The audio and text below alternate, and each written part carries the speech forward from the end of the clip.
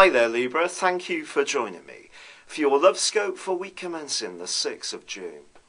I explained last week that Jupiter was on the move and it arrives in the most sensual and committed part of your scope. If you're really hoping to join forces with somebody, the next 12 months give you a wonderful window of opportunity. But it's going to be somebody this week who really is interesting, stimulating, someone who switches on your mind as much as your body, who's going to capture your imagination most of all.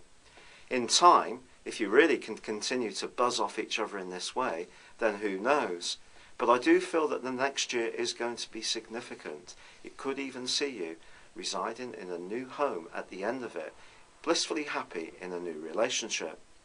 Now, if you're in a time which is not going so well, I do feel that all the energy that's pouring into the most adventurous part of your scope could see you wanting to spend a little bit more time pursuing your own hobbies and interests. The space this gives you will help you to get your perspective about what you really want. Thanks for joining me, good luck, and goodbye for now.